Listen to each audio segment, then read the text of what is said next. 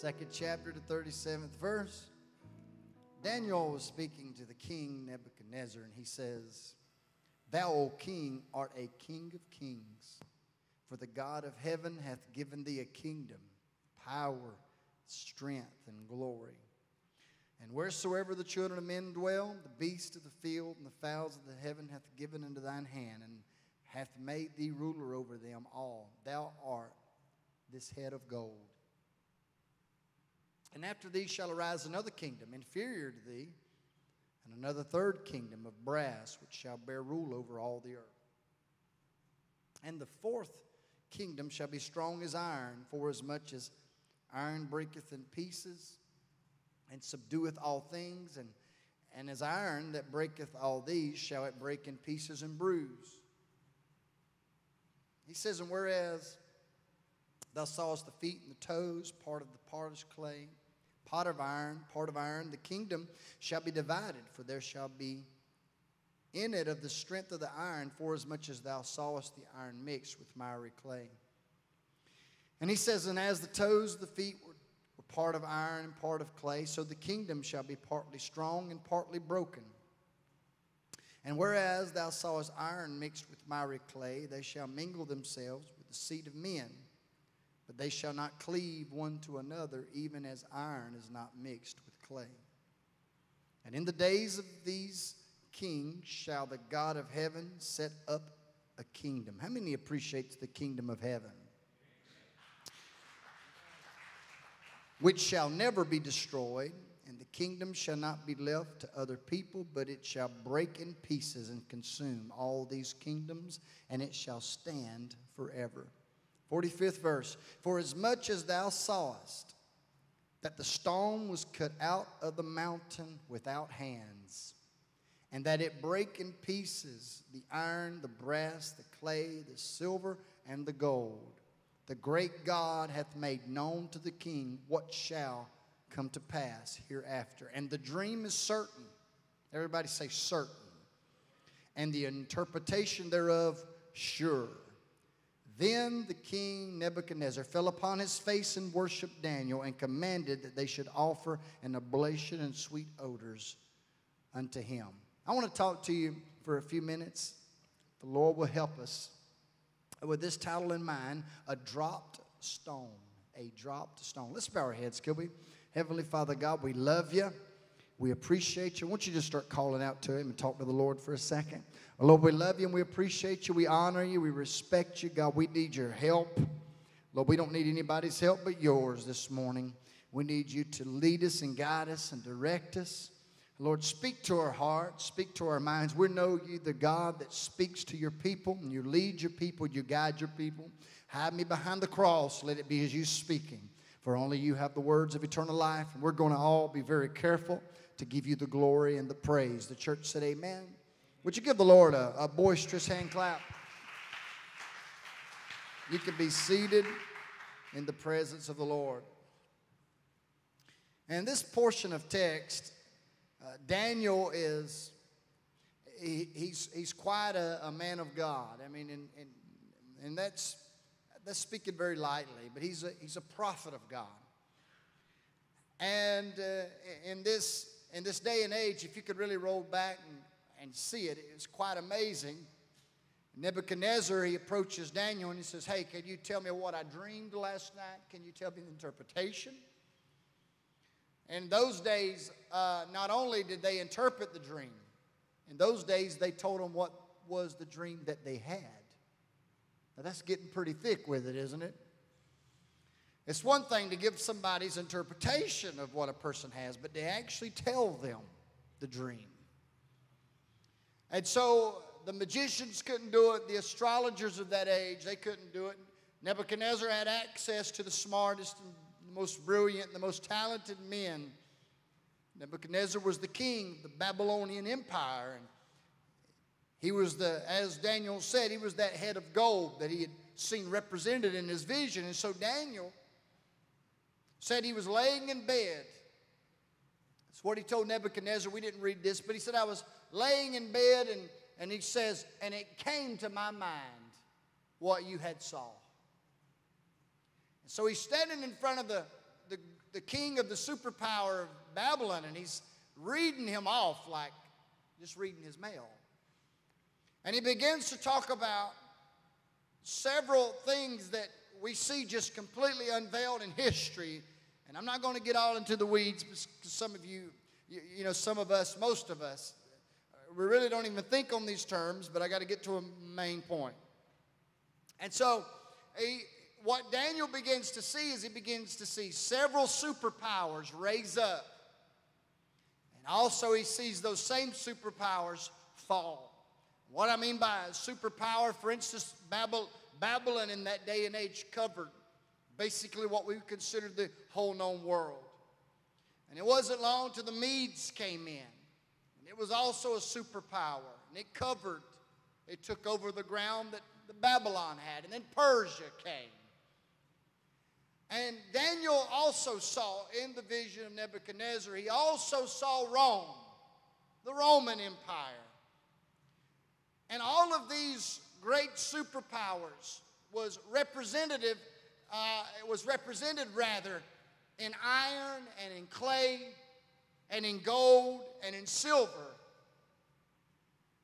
When he saw iron and he saw clay and he saw gold and he saw silver, what Nebuchadnezzar was seeing was simply these certain contents, iron, clay, gold, silver. But what Daniel was seeing was worlds. He was seeing, as I said, superpowers, nations. And what Daniel was further seeing, that Nebuchadnezzar was seeing in a type or a shadow, Daniel was seeing all of these things come to naught. He was seeing all of these kingdoms just crumble. Ain't that something? Now, could you imagine looking at the king of this superpower? They drink out of gold glasses, or gold cups, gold bowls, gold spoons. And you're going to tell him, the Lord has spoken. It's clear. It's sure. You're coming to naught. Well, that's powerful, isn't it? And so, but then Daniel goes a little further. He says, now, we seen a stone that was hewed out of the mountain, not with hands. Everybody with me? We see a stone that was taken from a rock that was not hewed out by hands. You see, the Babylonian Empire was built by men and women, kings and queens. All right? Your Persian and Medes and Persians, it was built by hands. It was built by man's ideologies and theologies and religions. All of these, Rome, for instance, the iron legs. It's what was representative of Rome. They had the greatest soldiers the world had ever seen. This statue of iron legs represented the Roman Empire. And it too was built from a democracy. It was built by people and ideologies and philosophies and etc. It was built by a hand, men's hand. But Daniel saw something completely unique and beautiful and wonderful. And what he saw was a stone that was chipped out of a big stone, if you will. And it was not made with hands. What Daniel saw was a supernatural kingdom. How many believes we're in a supernatural kingdom? Praise God for 2 hand claps. Y'all on fire today. He says, for as much as thou sawest the stone was cut out of the mountain without hands. Watch this. And the stone that was cut out of the mountain without hands, it crushed. Everybody say crushed.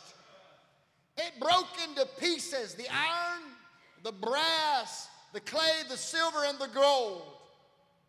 And he says, and the great God hath made known to the king what shall come to pass hereafter. Now, what has happened, ladies and gentlemen, and I want you to consider this. We have put a lot of our trust in kingdoms that is made with hands. How many knows that's right? If you were in that day, ladies and gentlemen, you felt secure to be in Babylon. You felt secure if you were a Mede. You felt secure if you were a Persian. You felt secure if you was a Roman. But ladies and gentlemen, those were all kingdoms made with men and men's hands and ideologies. And also, when those kingdoms was in effect, they were the only kingdom standing of great, great resource and value. But what the Lord was doing is, even in Daniel's day, 200 BC possibly, what God was speaking to Daniel was, there's something coming. There's a kingdom coming that everyone's going to look right over. It's going to be right in people's presence, and they're not even going to see it. And the reason why people are not going to see it is because it's not going to be created or made by man's hands. It's not going to be formulated from ideas or structured from somebody's great vision or intellect. But this is going to be a supernatural awakening. And when the people become awakened, it will build, listen, it will build a kingdom that will destroy any other kingdom that gets in its way. How many is with me today, ladies and gentlemen? If you were to take and turn to 1 Peter 2:7. Let's go to 6 first. He says, wherefore also it is contained in the scripture. This is Peter speaking. Peter's drawing all the way back from Isaiah, all the way back into Daniel and Nebuchadnezzar's vision. I want you to remember something. Nebuchadnezzar is the one that saw this vision. Nebuchadnezzar, ladies and gentlemen, no doubt respected Daniel. But as far as his religion goes, that's a pagan country with a pagan king. And he saw this vision. Peter is bringing up this vision. He's bringing up this interpretation. He's bringing up what Isaiah prophesied about. He says, wherefore also it is contained in the scripture, behold, I lay in Zion a chief cornerstone, elect precious. And he says, and he that believeth on him shall never be confounded. How many knows we don't have to be confounded this morning? Now he says, look, if you don't want to be confounded, you don't want to be put to shame. Are you hearing me today? If you don't want to be put to shame, he says, then you need to really believe in this stone that guess what? The builders rejected. You don't need to be ashamed, and you need to be a believer in the rock that you did not see created. You need to become a believer in the rock, ladies and gentlemen, that you didn't see hewed out. You need to be a believer in something besides what your hands can create or what your predecessor created. If you want to not ever be put to shame and not ever be crumbled or crushed, you better start believing in the stone. How many is with me? He says, now, the scripture contains something. If you don't want to be put to shame, think about Peter. Think about the day and age in which he's in. Rome looks undefeated. Rome looks vibrant. Rome, ladies and gentlemen, it looks like nothing. It's got the greatest roads in history. Some roads that the Roman soldiers built back 2,000 years ago still used today. They had the greatest soldiers and the greatest army because they had the greatest roads. They were passionate about it. It was the very first state, if you will, that had paid soldiers. They was on call 24 hours a day. It looked like someone had finally created a world, created a government, created an entity that nothing could destroy, nothing could confound, nothing could eliminate. But ladies and gentlemen, they was not taking into account that there was a stone created. Oh, my. I don't know about you, but I like it. If you don't, I'm sorry. You got to endure it for a few more minutes. They wasn't taking into account what God was doing. You see, oftentimes when we don't see God moving, we just think he's not moving. when we don't see things shaking, we just think nothing's happening. When we don't see tides rolling back and we don't see clouds moving and we're still having trouble, oftentimes we absolutely forget or don't consider that God is still working. There's prophecies still being fulfilled that is thousands of years old. We're right in the middle of this stream, ladies and gentlemen. We need to just hold on a little bit longer.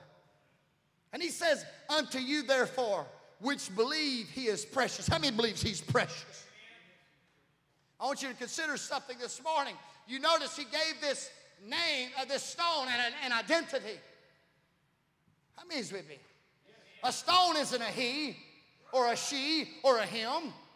A stone is a thing. Are you with me? A piece of material.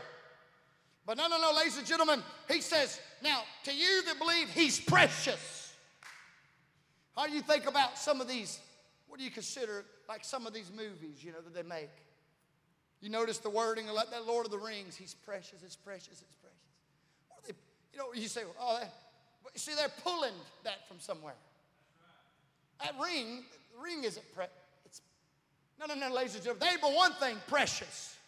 How many's with me today, backslid Baptist? How many is with me? Hey, there ain't but one thing precious. You see, they could try to pervert what's precious all they want. But there ain't but one thing precious. There ain't but one thing that'll keep you from being confounded. And that is the stone that the world is rejecting. Unto you, therefore, which believe he is precious. But unto them which be disobedient, the stone which the builders disallowed, the same is made the head of the corner. That same stone Daniel saw in the vision, hewed out not by hands.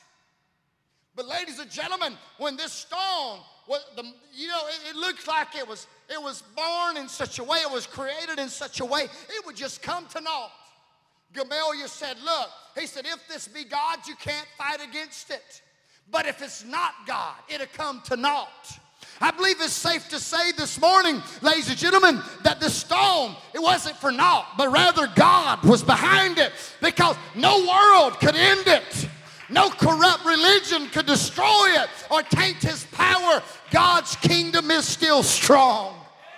Aren't you glad of that?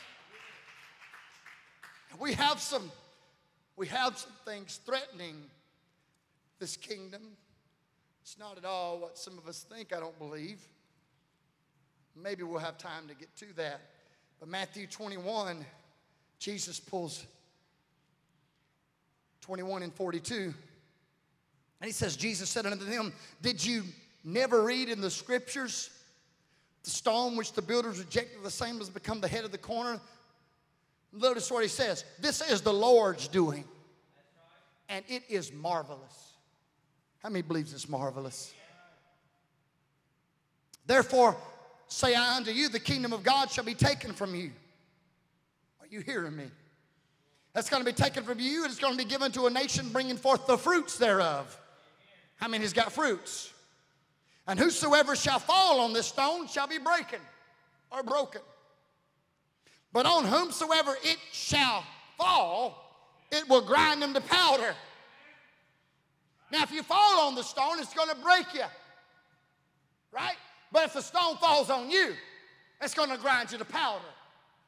Ladies and gentlemen, I'm here to tell you, there ain't no shame in falling on the stone. Because are you with me today? Because some of us ain't never producing nothing unless we get broken. But the shame is when that stone has to grind us. And it's got to ground us. Jesus was saying, look, you better fall on the stone. And you better let it break you. That clear, beautiful springs of life shall come forward. My God, how many loves him today? See, some of us, we've not been grounded. Us, we've just been broken. And because we're not embracing that, and because we're not learning from it, it seems like our brokenness just continues and continues and continues. But that's not the case. God is breaking us, because I'm here to tell you, you never get a reward without a trial. Jesus was the only king crowned before he ever had a trial. You and I, we got to come another way. There's trials come, and then the kingship comes. We got to get broke before we wield the crown. Oh, How many loves him? Think about it. Jesus said, whoever falls on this stone, they're going to be ground to powder. Not just broken. There'll be nothing left. Peter speaking. He says, he's precious. He says, the builders, notice this. The builders rejected this stone. Ladies and gentlemen, I want you to know something. He said the builders, not the people peeking through watching the builders, not the anti-God, no, the builders that built this house rejected this stone. Are you with me? I'm going to get into this now. And so he's made this stone the head of the corner. The head of the corner. He says, look, basically the chief cornerstone. The cornerstone is what brings the entire foundation into harmony. We got builders in here that know what I'm talking about. It's the cornerstone is what everything is squared from. Everything is held together from. For instance, ladies and gentlemen, let's consider astrology. If you took Plato out of astrology, you still have astrology. Or Aristotle, you take Jesus out of Christianity and you have nothing. How many is with me today? Because he is the chief cornerstone. See, we didn't lose a prophet. How many is with me? We didn't lose a preacher. We didn't lose a pastor. We didn't lose a good shepherd. We didn't lose somebody wise. We never lost him at all. He's always been God. He'll always be God. He never left us. He's never forsaken us. He'll be with us until the end. He lives inside of us, and we're still building this building. Give him some praise. My. Think about it. The builders rejected this stone. Think about it. I want you to consider something. There was a bunch of builders that brought Jesus a woman caught in the very act of adultery. Builders. Pastors, preachers, evangelists, prophets, priests, Pharisees brought Jesus a woman caught in the very act of adultery. And the word says, Jesus, you must stone her. Are you with me? And so they all have their stones. They're anticipating Jesus to say, well, that is what the law says. I don't believe there was as much anticipating as they already knew he wasn't going to. They just didn't know how he was going to get around it. So they got the stones, fully expecting Jesus to grab a stone, or maybe hoping he would. Because see, the builders, they want you to come to their side.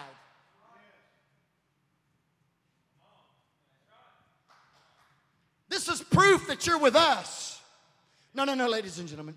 I'm here to tell you, sometimes the builders can get off course. Sometimes the builders can get away from the word.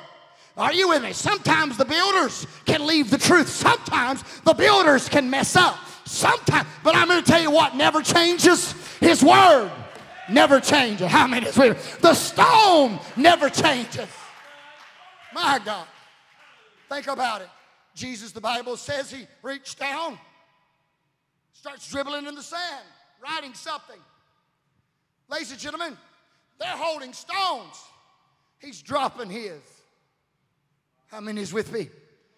What do you mean he dropped his? Ladies and gentlemen, the Bible says that the law was given to Moses. How was it given to Moses? By God.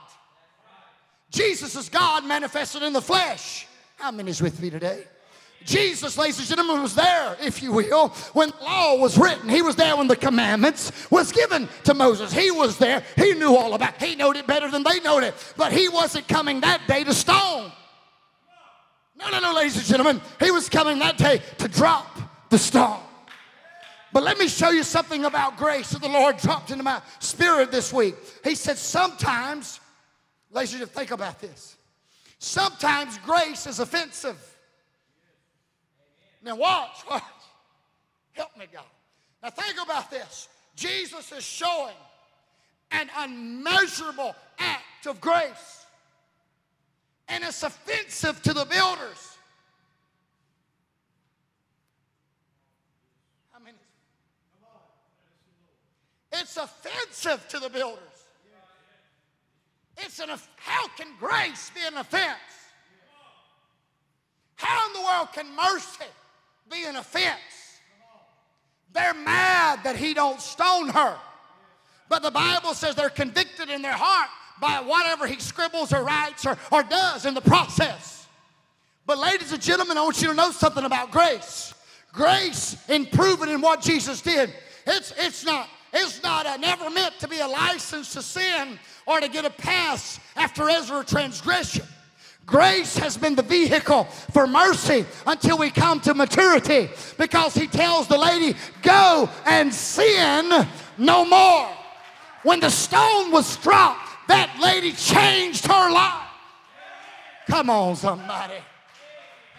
Most theologians say this very lady is the one that broke the alabaster box on his feet. And again, grace and mercy, ladies and gentlemen, was ridiculed that day. It was fought. Why are you messing with her? Why are you messing with this lowlife? Why are you hanging out with her? But the Bible says, Jesus said, I'm here to tell you, you ain't desired to wash my feet. You ain't desired to clothe me. You ain't desired to be with me. I'm here to tell you, when the stone drops, it breaks hard hearts.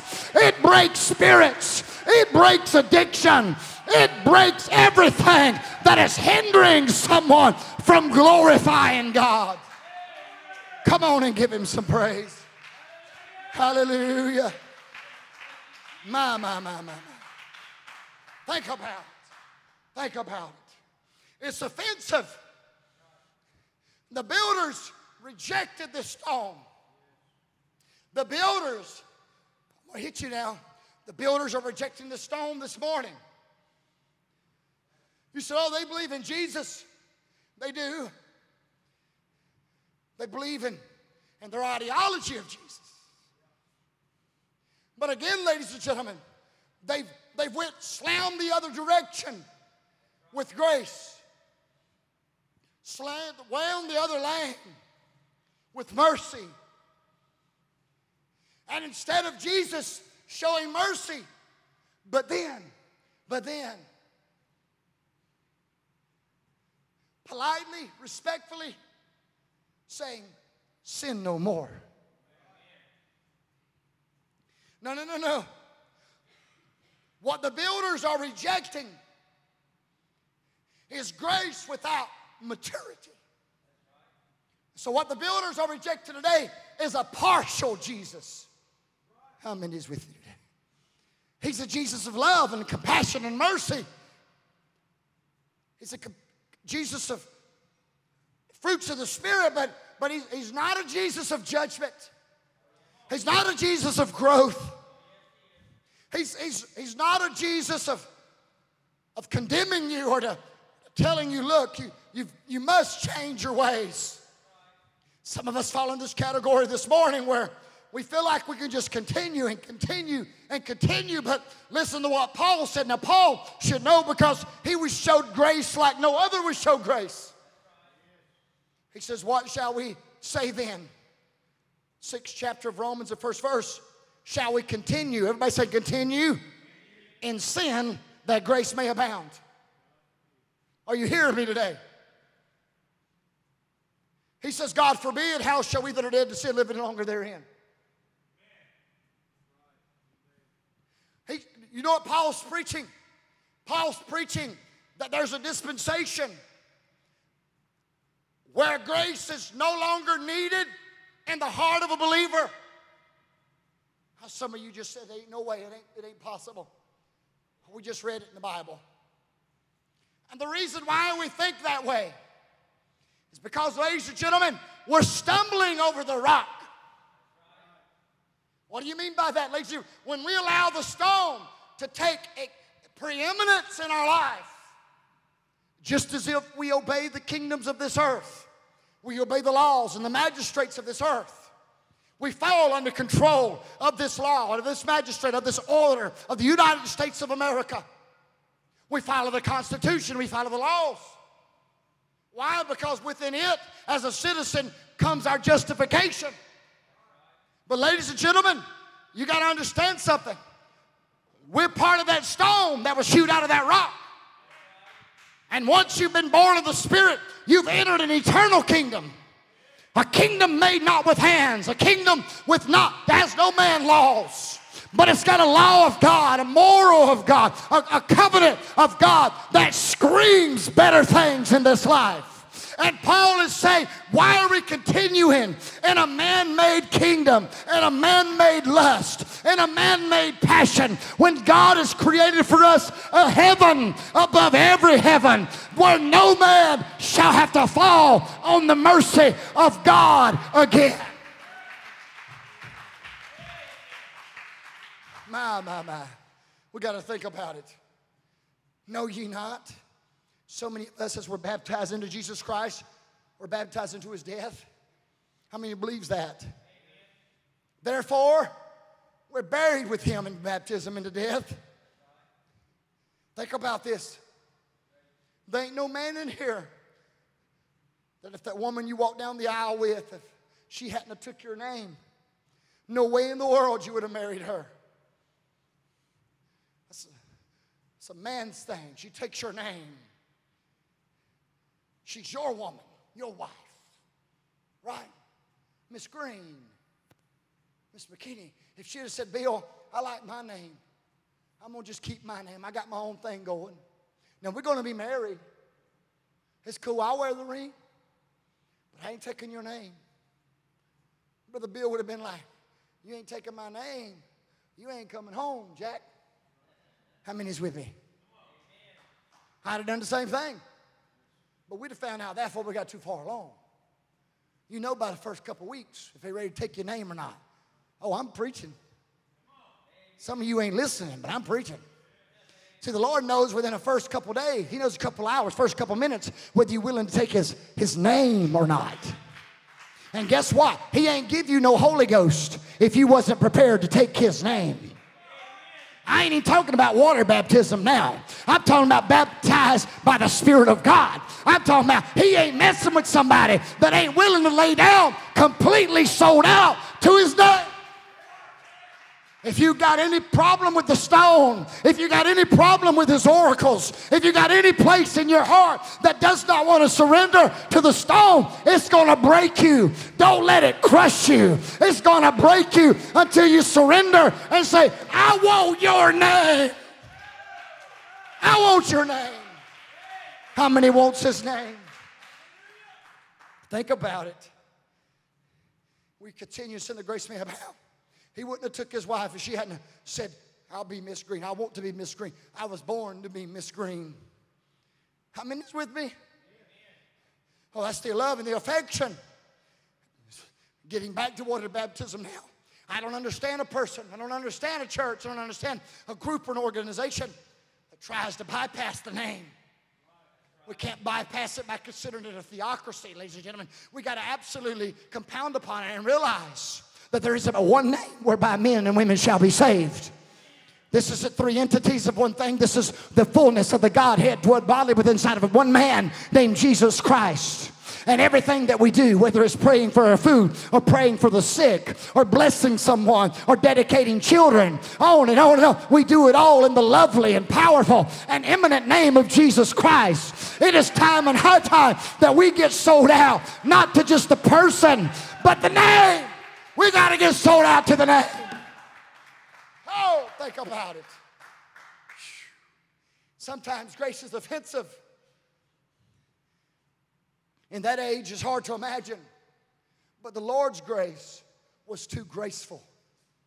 Man, did you hear what I said? In that age, God's grace was too merciful. In this age, God's grace is too unmerciful. Because God's grace requires you to grow up. How many is with me? In this age, the grace covers you. Yes, absolutely, we're all covered by grace.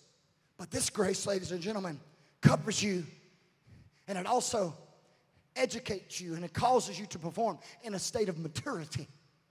But where you stand in a state of maturity, yes, you still may need God's favor and God's mercy. Yes, that's all true. But you're not an abuser now of grace because you learned from this. You've been broken by this. I'm here to tell you, pain is the best teacher you'll ever get. Suffering is the greatest teacher you'll ever get. Some of us, if God don't allow us to suffer, we'll never change. Somebody say amen. We'll never. Sometimes it's going to take a wife leaving. Sometimes it'll take a husband leaving. Sometimes it'll take finances drawn up. Sometimes it'll take a sickness. Sometimes it takes loss. But God's breaking everybody that comes in contact with the stone because He dropped the stone that you and I could pick it up and embrace Him for now until ever. Think about it. Peter, he knew where he was at. He knew whom he was and whose. He says, look, the same has made the head of the corner. The builders, they're rejecting the stone. Now, Daniel said, this stone that I seen, hewed out of the mountain, it's going to crush all these others. It's going to crush it. Number one, those first kingdoms, clay and iron was meshed together. Anybody that knows anything knows that won't stick together. Iron and iron, yeah. But not even concrete and iron, because it can be chipped away. But this was clay and iron. So it didn't take much to dissolve of these two. Gold and silver the same. It didn't take much to dissolve of these two. Each one melts down at different temperatures altogether. You could bring just silver out of gold and on and on and on. It's amazing. Everything can be separated that isn't meant to join together. And see, the only thing, ladies and gentlemen, that was meant to join together was one thing. The only thing that was meant to be joined together was the bride to God. For Jesus said, stuck his hand out, and he says, for all that you've forgiven me, I've not lost a one. They can't be plucked out of my hand. Why? He was the stone that the builder rejected. And we're the church that's been disallowed. But I'm here to tell you, we're in his hand. We're in his hand. And the world can't pluck us out. Satan can't pluck us out. We were meant to be together. For Paul said in Ephesians, he said, I speak as a mystery, but I speak concerning Christ and the church. He said, for he's the head. Right? As man is the head of the wife, so is Christ the head of the church. He said he's the Savior of the body. He says, for we're bone of his bone. How many's with me? We're flesh of his flesh. You mean to tell me you're bone of the rock? Come on, somebody. I ain't talking about the rock all y'all infatuated with. I'm talking about the rock. I'm talking about the rock. We're bone of his bone. We're flesh of his flesh. We're power of his power. We're might of his might. We're spirit of his spirit. We're one. What Daniel saw was the church of today being hewed out of a rock. And I'm here to tell you that the power that the church of God has will destroy the kingdoms of this world. Come on. I'm preaching better than you're shouting.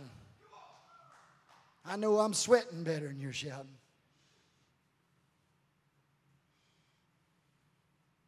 Think about it. Jesus says, speaking to the disciples, he said, have you not read in the scripture? Have you not read? Have you not read? Did you forget to do your homework? Did you forget to do your homework? Have you not read? There's a stone that the builders are rejecting. There's a stone that the builders are rejecting. And the same is made the head, the chief cornerstone. Jesus is looking at him and he's like, he's wanting to just say, Brother Nina, he's wanting to just say, I'm that stone.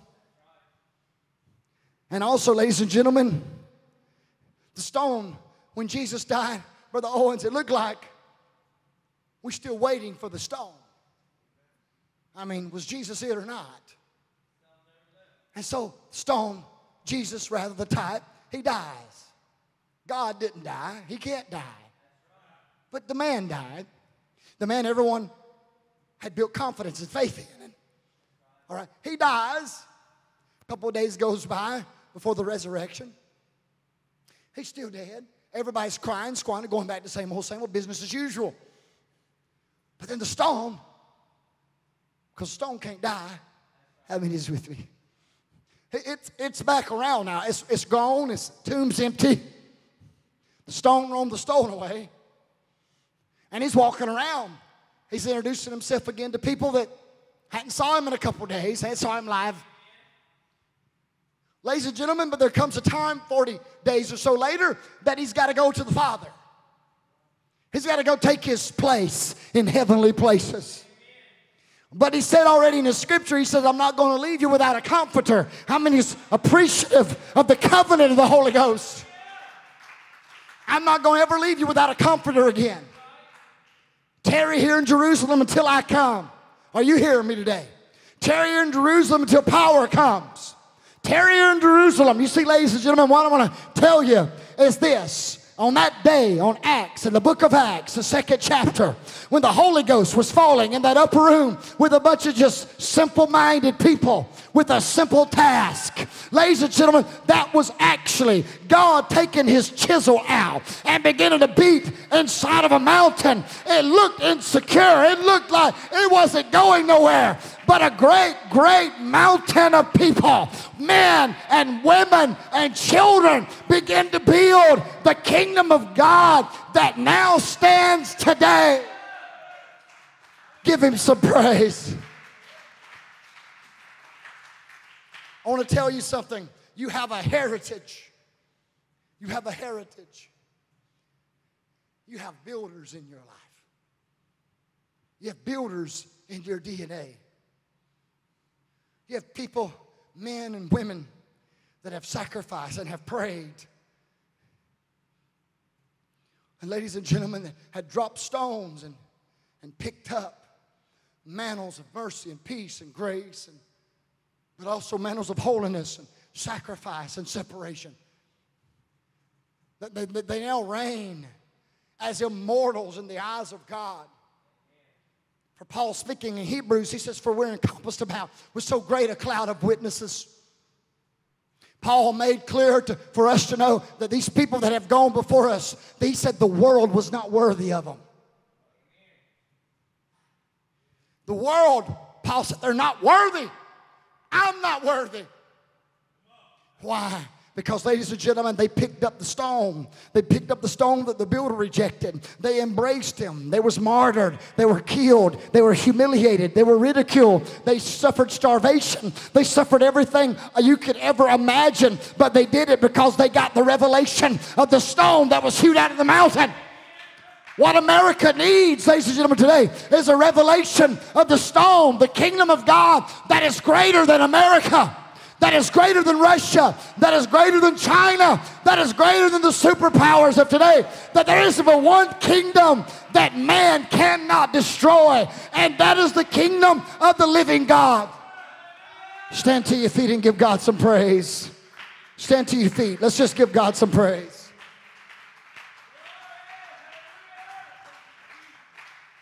I challenge you today, get a hold of a revelation. It ain't just in slaps and, oh, praise God, run around that crazy. Some of you need to really get in the book. So you need to get a revelation. I look at our young people, the leaders in this church. I'm like, my God, what gets y'all going? We got to get something down in our spirit. We got to get a real word where we know when God's talking to us. We know when a real word is hitting us. We can respond. God's not always speaking. We need to, how many knows what I'm talking about? We need to embrace God when he's speaking to us. Think about it today. Listen to me. He's the rock, the stone that the builders rejected. Notice this last verse. He's a stone of stumbling and a rock of offense. Who could be offended by God? Think about it. Sometimes grace is offensive. I didn't even get to all this.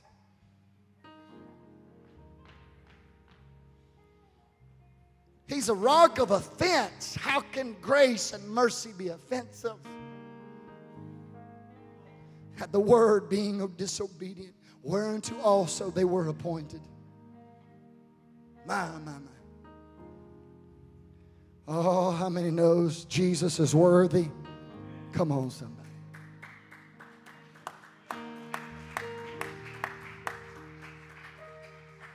You see, we teach, ladies and gentlemen, this day and age, we teach grace. Grace, praise God for grace. But grace isn't a license to do whatever we want to do. No, we preach grace with maturity. It's offensive today. Nobody wants that. They get mad. They get offended. The church world of today is stumbling over Jesus Christ. They're offended at Jesus Christ. But I'm thankful He dropped the stone. He didn't kill me, but He did warn me. Aren't you glad of that? Come on, say that to your neighbor. He didn't kill me, but He did warn me. Thank you, Lord. Thank you, Lord. We want to love you, Lord. We want to love you, Lord. Thank you, Lord. Thank you, Lord. We want to love you, Lord. We want to love you, Lord.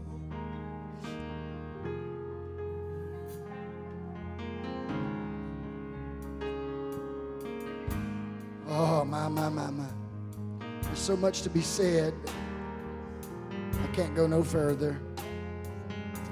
Let's just lift our hands and let's worship the Lord. If you need the altar's open. Just obey the Lord. Just obey the Lord. Just obey the Lord. Don't leave here this morning without obeying the Lord. Just obey the Lord.